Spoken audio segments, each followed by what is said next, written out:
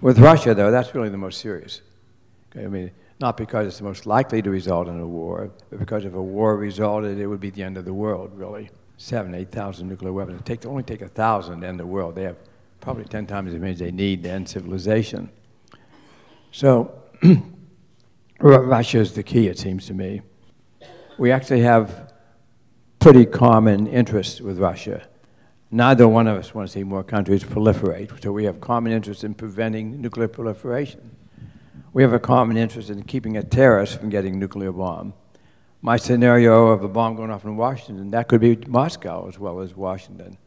So the Russians have to care about this problem as much as we do.